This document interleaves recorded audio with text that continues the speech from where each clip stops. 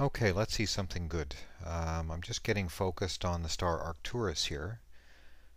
Arcturus is the fourth brightest star in the sky. It's a lovely golden yellow giant star, and you can find it just by following the arc of the handle of the Big Dipper to Arcturus. So you arc to Arcturus. And Arcturus is well known among astronomers because it's a very fast moving star in our sky. It's moved about 2 full moon diameters across the sky with respect to the background stars just in the last 1600 years, which is pretty fast for a star. It's moving quite quickly towards the constellation Virgo, and in several tens of thousands of years will become much fainter than it is right now. So it looks like we're focused, and I'm just going to head off to the first object in our tour in the constellation Coma Berenices. So here we go.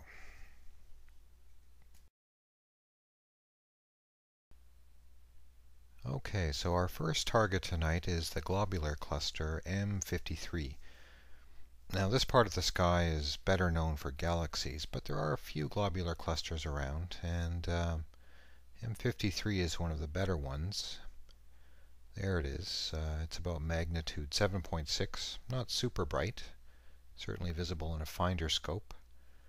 Let me give the telescope a little nudge here to get it better centered. There we go. That's it. So that's a little better. So you could see the shape of it. I'm just going to get a little bit more light on the camera here. You'll get a better view. That's it. That's better. Let me just tweak the contrast. And here we go. That's better. Okay, so you see a nice little blizzard of stars here around a fairly compact core. Most globulars look a little bit like this. And M53 is a reasonable size cluster. It's got maybe 500,000 stars. It's a little fainter than the more famous clusters like M13 in Hercules or 47 Tucanae in the southern hemisphere, because it is quite far away. It's about 60,000 light years away, which is about half the diameter of the Milky Way, so it is a bit of an outlier. But it's still large enough to present a fairly nice view in a small telescope. This is what you might see in an 8 to 10 inch telescope in reasonably dark sky.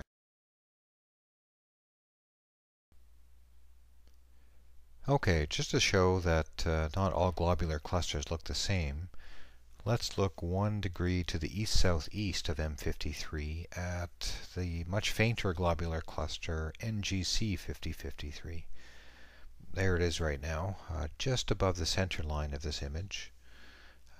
So you can see it's much sparser than M53, despite the fact that it lies at about the same distance, about 54,000 light years away. So this cluster is much more open, and it has far fewer stars, and it's intrinsically fainter than M53. And if you have good dark sky and at least a 1 degree field of view, you can get both these clusters in the same field of view of a telescope.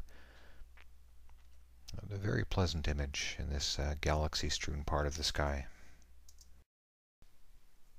And speaking of galaxies, here let's take a look at an old favorite here. I had this in the last video. It is the Edge-On galaxy, NGC 4565, the flying saucer galaxy. And here it's going to look a little bit bigger than in the last video because I'm using a longer focal length telescope here. It's a 6-inch f9 telescope. Focal reduced down by about a factor of 3, but that gives me about 50% longer focal length than last time. So we're seeing a nice big image here. The sky is a little bit washed out by light pollution, even on this very clear night, but still you can see the tight core, the dust lane, and the edge-on spiral arms here. So let's take a quick look at this one, and then we're going to go just a couple of degrees away. Okay, so here we are about 2 degrees north of NGC 4565, and we're going to look at another galaxy, NGC 4559. It's often overlooked for its more famous neighbor. Here it is. It's a spiral galaxy. It's tilted about 69 degrees from edge on, from face on rather, whereas NGC 4565 is 83 degrees from face on. So we're seeing more of the spiral arms here, and you can see the galaxy is not so needle-like. This is also a member of the Coma Sculptor cloud of galaxies, and it's about the same size as the Milky Way, about 100,000 light years across. And you're looking at the light of about 40 billion suns here. The spiral arms are fairly loosely wound, and it's got a tight nucleus.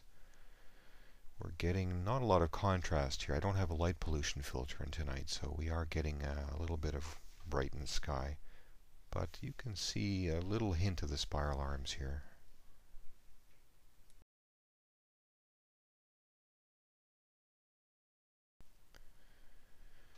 Okay, now let's make one more stop. Another galaxy, perhaps the most famous in Coma Berenices. Here it is.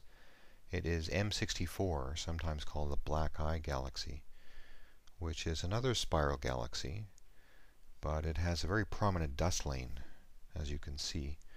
It was first seen by William Herschel, and he named it the Black Eye Galaxy, saying it contained one lucid spot like a star with a small black arch under it. So it gives one the idea of what's called a black eye arising from fighting, said Herschel. Now this galaxy, it's about 19 million light years from Earth, and it's got a radius of about 40,000 light years, so about 40% the size of the Milky Way. It's an interesting galaxy. In the 1990s, astronomers with the Hubble Space Telescope found that the gas in the outer region of M64 rotates opposite to the gas in stars in the inner region. So the idea is that this galaxy must have formed in its current state by two galaxies that merged, and they were rotating in opposite directions. So that's partly what gives it such a striking dark dust lane. This is roughly the view you'd get in, well, maybe a 6 to 8 inch telescope at maybe 100 to 150 power. You'll be able to see the eye quite clearly. It's a very nice galaxy, intriguing and lovely to look at. So let's leave our tour there for this evening, and I wish you a very pleasant evening, and I hope you join us in our next telescope tour.